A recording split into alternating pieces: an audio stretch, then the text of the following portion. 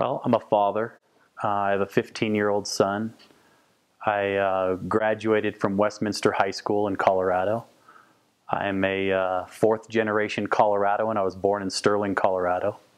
I was fortunate enough to be able to use the GI Bill from my time in the Marine Corps, and I graduated from a Colorado college, Metropolitan State College of Denver. I worked 8 years in a box factory, a corrugated box factory. So I've kind of got working class roots, but deep roots in Colorado. I'm just really proud of my family and where I've come from. Someone's got to be there to actually represent the people. I knew right away that I would be able to represent Colorado and Coloradoans and not be bought. I'll vote the right way every single time. I'm not just going to toe the party line. I'm not perfect. You know, we don't need perfect politicians. We just need somebody that'll actually stand up and fight for us. And I'm willing to do that. And that's the reason why I got into politics. First, I was unaffiliated for many years. And I didn't want to be, put in a certain party or certain position. I just wanted to do the right thing. But I realized that you had to choose a major party to get elected in higher office.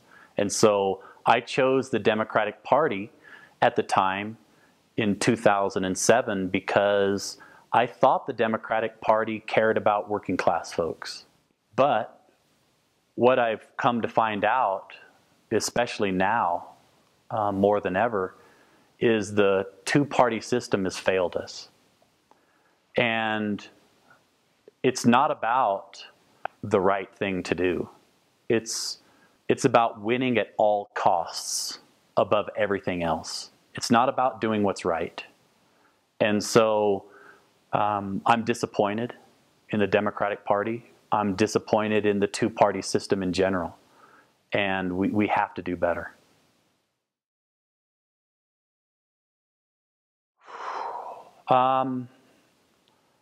Actually, a fellow legislator called me and said, "Have you seen the news?" And I hadn't seen it.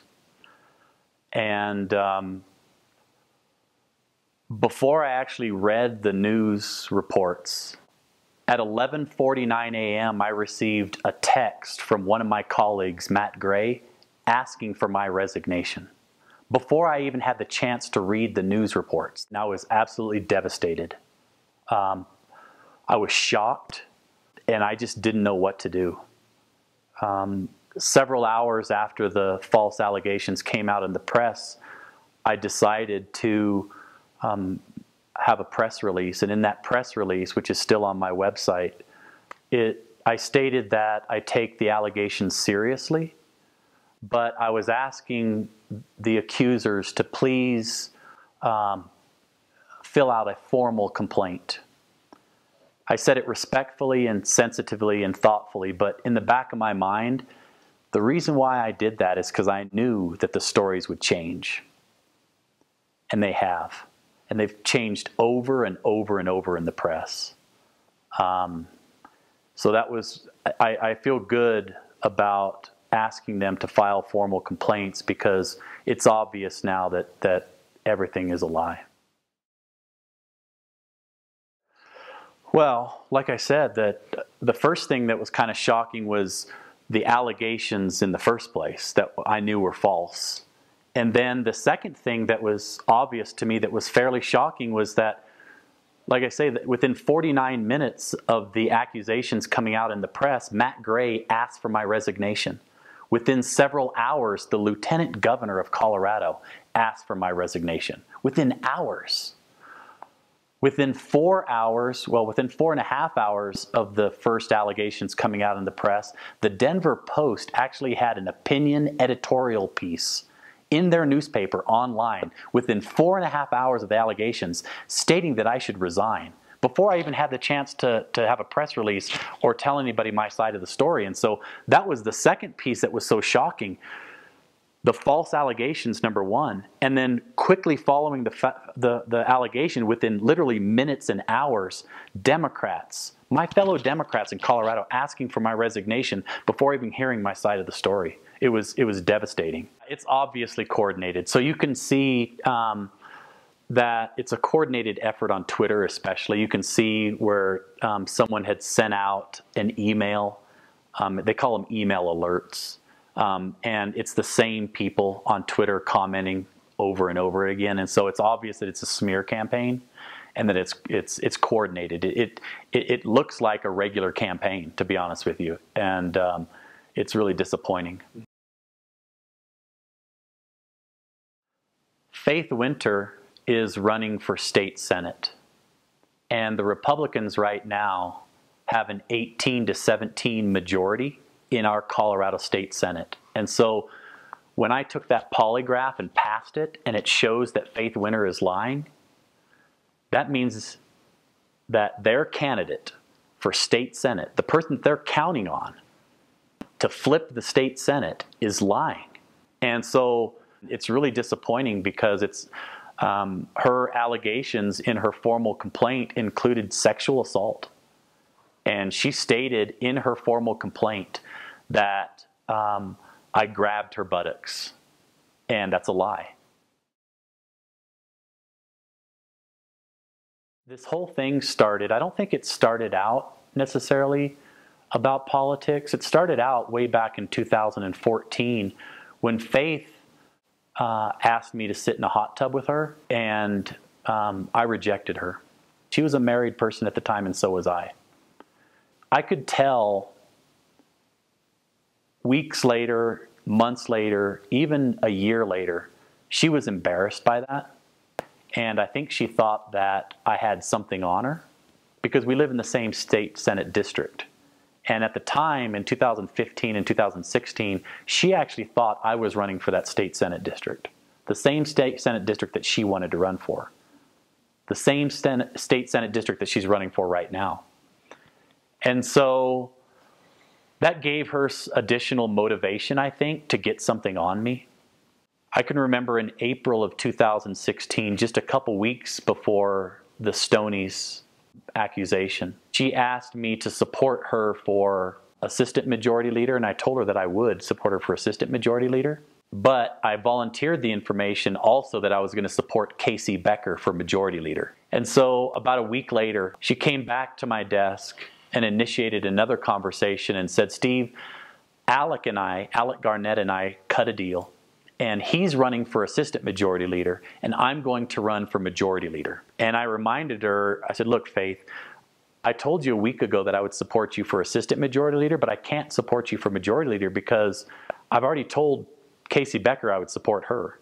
And above everything at the Capitol, you always should keep your word. In fact, that's what I told my constituents way back when I was on city council, when I ran for state representative in 2012, that you're going to get the truth from me. And when I say I'm going to do something, I'm going to do it.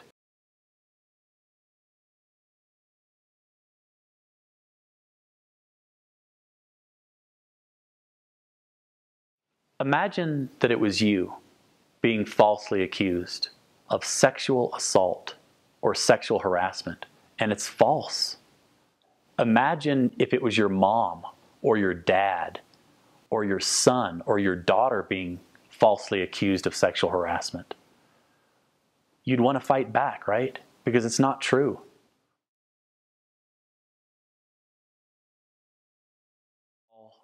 Our system is broken horribly.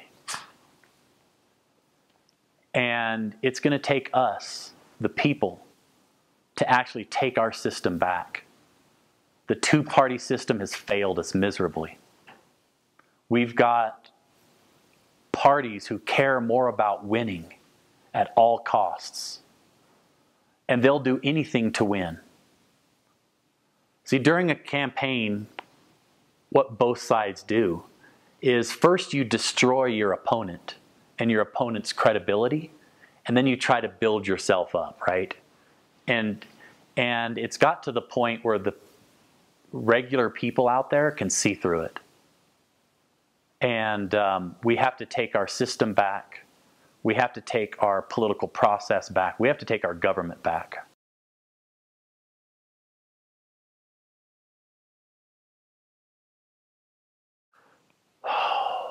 I think they're going to double down.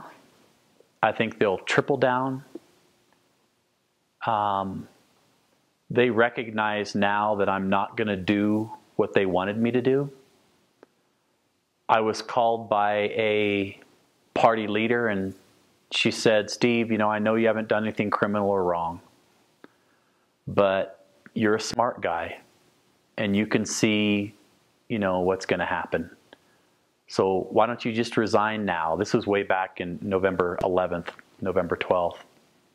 Now they see that I'm not going to do that. And why should I? Why should I resign when I'm telling the truth? Faith Winter needs to resign for falsely accusing one of her Democratic colleagues of something that I didn't do.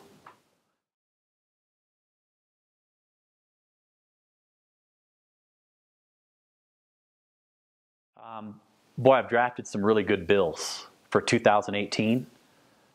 Bills that I'm really proud of that are good for Coloradoans.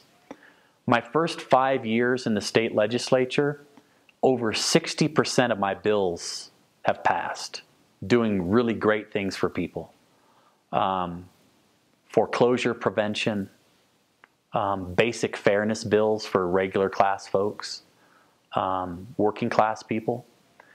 And to go back to your earlier question on what do you think is going to happen, I think the Democrats are going to try to kill my bills in 2018. But people will be able to see through that too, because I've passed 60% of my bills, and they know they're solid bills.